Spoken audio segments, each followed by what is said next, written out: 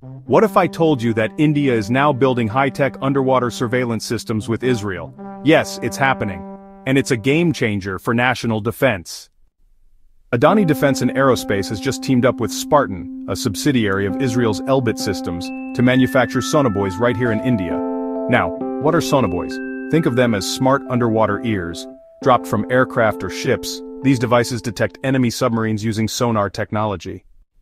Why is this big news? Because for the first time, a private Indian company will be producing these advanced anti-submarine warfare tools indigenously. No more 100% dependency on imports. And here's the twist. Sparton is a US-based firm with deep Israeli defense tech roots. That means India is not just manufacturing but building global partnerships to dominate underwater defense. This aligns perfectly with the Make in India and Aatmanirbhar Bharat vision, high-end defense tech made in India for India and beyond. But it's not just about defense. This deal signals the rise of India's private sector in cutting-edge aerospace and naval tech. Adani is stepping into a league that was once exclusive to government giants.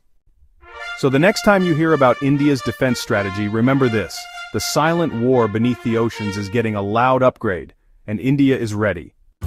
If you're excited about India's leap into underwater tech warfare, smash that like button, subscribe for more science and defense updates, and let me know in the comments. Do you think private sector defense deals are the future of national security? See you in the next one.